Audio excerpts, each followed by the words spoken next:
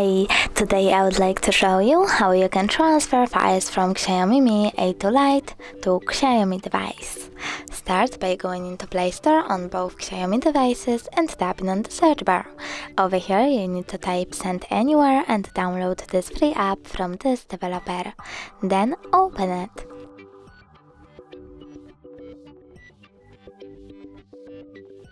Now select I accept, choose Confirm, click on Continue and select Allow.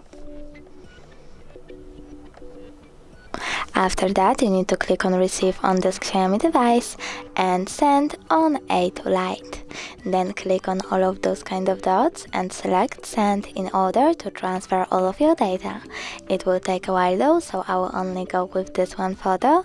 Choose Send and click on Got it. From here we have two ways to connect. You can input this key over here and choose Receive or scan QR code. If you want to scan it, click on the scanning icon on XIAOMI device, choose only this time or while using the app and point your camera at the code. Now we need to wait. As you can see, my photo was successfully sent. If you wish to check it out for sure, you can always go into File Manager, click on, in my case, Images, and look for Send Anywhere section.